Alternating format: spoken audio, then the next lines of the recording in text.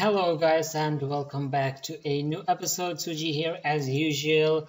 Will it be right to start an episode without a level up at first? So let's quickly use this one spell. Oh, and we didn't get it. Okay, let's do another one. Bit awkward there, but not a... Oh, are you kidding me? I must flash when I am recording, but yeah, anyways, there we go for 71 magic, and I guess let's get on with the episode. So I feel like doing a few quests, so I guess I will follow my quest list from level 3 to escape list and see how far we can go. Currently started the wanted quest, so I guess I will complete that one first and then we will see how far we can go. Are you kidding me? You know, on this part of the quest, I guess you get hit for like, well, a lot. So the servant apparently saved me to the Falador castle, but my ring of life still dropped. So I guess thank you for wasting my ring of life quest.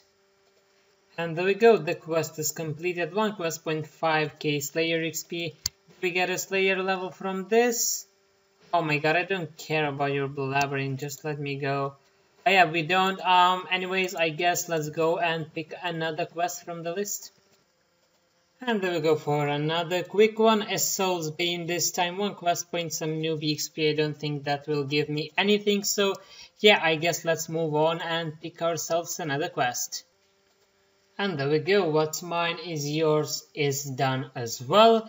Newbie XP at this point, actually, sorry, I remember after they reworked it, this quest, there's quite a few completion escape requirements, and you get quite a lot of smithing or mining XP, which will help me a lot because I will claim the smithing XP when I will do it. So anyways, let's go ahead and pick another quest from the list.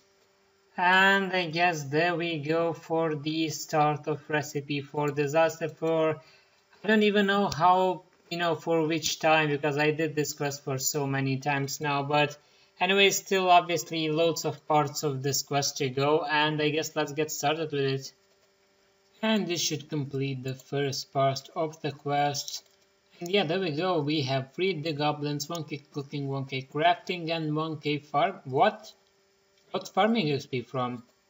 Well, I guess not gonna complain about getting free farming XP, but I guess there we go, and 7 more council's members left to save. And there we go for another one, Throne of Miscellanea this time, guys, 1 quest point, and I guess the approval rating unlocked, but now I guess I need to do another one. I think it's called Royal Trouble, sorry, where I will be able to start gathering the, resources from this area, because it's about time I fixed this place, so I started working on that. Oh my god. I have something in my throat, sorry for that, guys, but yeah. So anyways, I think I'm gonna go that quest, and after that I will be eligible to go and finish some Sears diary. So not finish, I mean to progress towards Sears diary, because I checked my tests and I only need 1 more quest for that. So anyways, lots of stuff to go to do, so without any overdue, I guess let's start working on it. And there we go, followed by another Royal Trouble is completed. 20k coins, 5k agility XP, 5k Slayer XP, 5k HP XP, increased resources from miscellaneous. So yeah, I guess, oh, we get a Slayer level, not bad, 62 Slayer, but yeah, I guess we can now finally start working on getting those supplies from miscellaneous now. Also, we'll quickly just go and buy those 5 cedars I need, and we'll do easy Sears diary. So yeah, lots of stuff to do, I guess, and without any overdue, let's go do them. And there we go, the last task is about to be done, so let's plant the seeds and this should drop. There we go, congratulations, you have completed all the easy tasks in Sears village set. Speak to any of the Seer in village to claim your reward. So actually this is not bad, because I only need like 1 quest and like few summoning levels, and I will be able to do medium diary as well. So yeah, this is working out pretty damn well, I guess I must say. Oh my god, you guys, look at this. Congratulations, you have completed all the tasks in Easy Wilderness task set. Speak to Mr. X north of Edgeville Bank. Holy fucking shit, this is the definition of Balls of Steel, you guys. I thought I would go ahead and, you know, YOLO the easy test for Fieldy as well. I think I can do mediums as well, but I was doing the last task, which was obviously these memories, and a white showed up, a level 120 white, 21 white. I legit almost shot myself. That was so scary. I instantly just went south and lobbied, because if he could have attacked me, he would have demolished me, because he was a mage as well. And look at me. What am I like? Oh shit, that was scary as fuck. Anyways, I will, I guess attempt number 2, I will go and try to go to that bandit camp and buy that herb seed and stuff, complete tasks from there, and I will see if I can do the mediums one now as well. Hopefully I don't die. Okay, so I did check and I can do all the medium tasks, but to be fair, these tasks are a lot easier. You need to go into high wildy, which is obviously mage bank and stuff, and build the agility arena, so I don't think I will YOLO these tasks. I will try until, and I guess, and ask one of my friends to help me or whatever, and now I guess I'm still happy to complete at least easy diaries. By the way, I claimed the reward, and those give me 2 lamps which give 10k XP. I used one on Herblore and I used one on summoning. After I used my first one, I realized I should have used both of them on summoning, because I really need to start getting this level higher, I guess, because, well, it's useful and I need that bunny. So anyways, I guess for now that will be it, and I will be, you know, I will move on to see what else I can do now.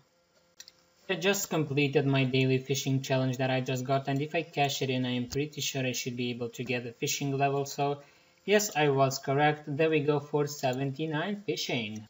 Hey, and look at this, doing some random dungeoneering, I guess, and there we go for 68 woodcutting. I know it's not a level to record, but I guess we unlocked Eevee, and probably won't even cut it.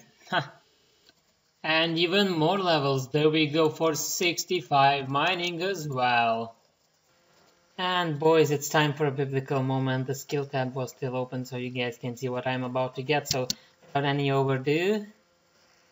There we go, guys.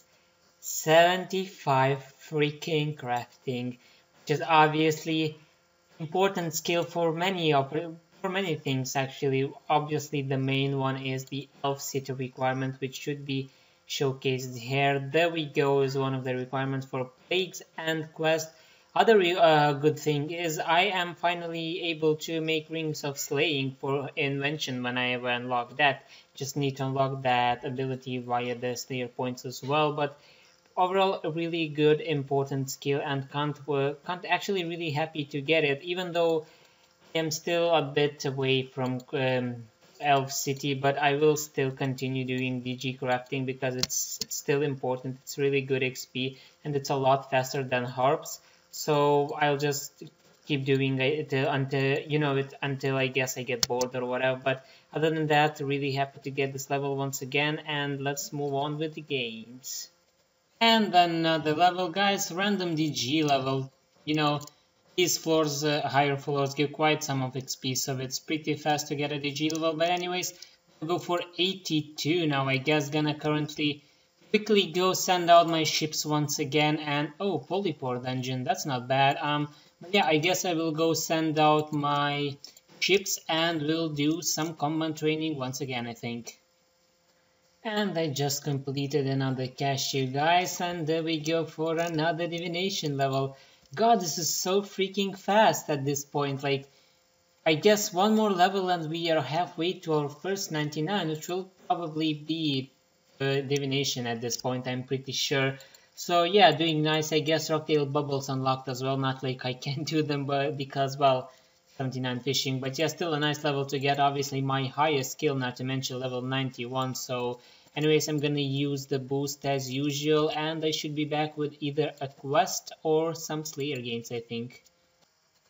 And there we go for another easy quest from our level 3 to quest cape list.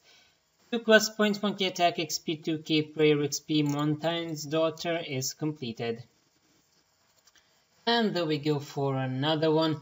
For a strap this time, and some nice agility XP, which I chose obviously. 2 quest points, and obviously I think this quest should literally be should be renamed to in a barrel, because everyone knows this joke about this quest. But anyways, another quest completed, I guess. 53 agility, and now off to do another one.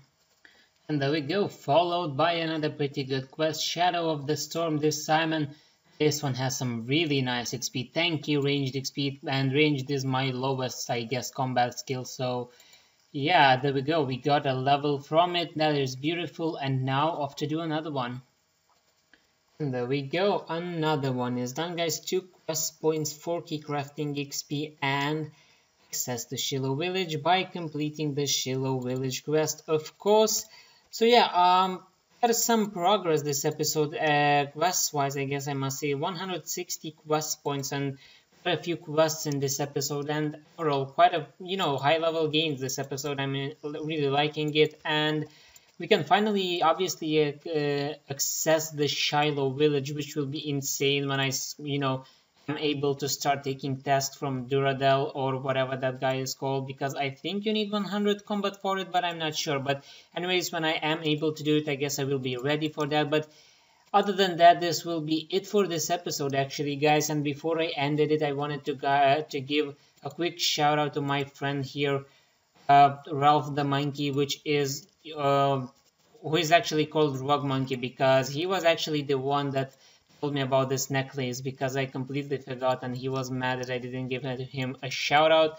So I guess there you go, Rug, you slimy cheese ball. Anyways, other than that, thank you guys for watching as usual, and I will see you in the next episode. Peace.